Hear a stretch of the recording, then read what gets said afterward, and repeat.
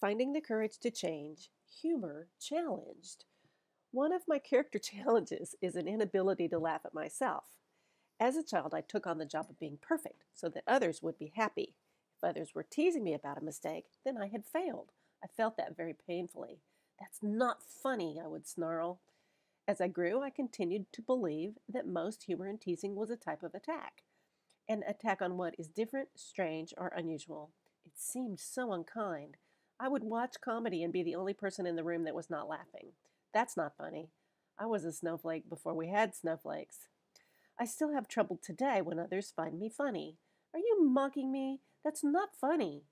The problem is that I'm feeling an attack when no attack is intended. Life is funny. People are funny. We do crazy stuff. And it feels good to laugh together. I'm not really sure how to heal this self imposed wound.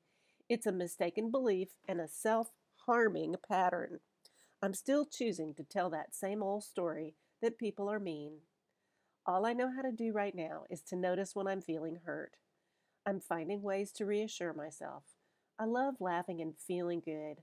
Can I find a way to be more light-hearted and less self-critical right now? It's not the other guy's job to make me feel good about myself. And it's good to know that I can change my patterns. I've been humor challenged in the past, but I don't have to be that way in the future. I can be funny and feel good about it.